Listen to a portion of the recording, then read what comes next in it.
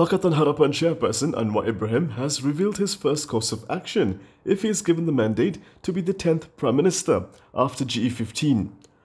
Anwar, who was announced as Pakatan Harapan's Prime Minister candidate yesterday night, pledged that his first order of business would be to cut the Prime Minister's salary and allowance. Yang pertama saya lakukan, potong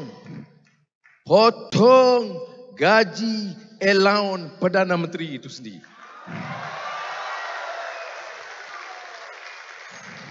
Menteri-menteri saya akan runding kemudian.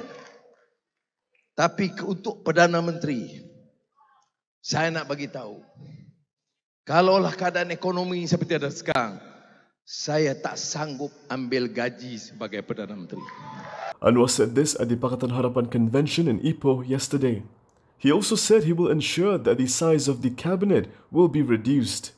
During the event, Anwar also announced that he will be contesting in the Tambun parliamentary seat in the 15th general election. The Tambun seat used to be a BN stronghold but was captured by Bersatu's Ahmad Faisal Azumu in 2018 when the party was with Harapan.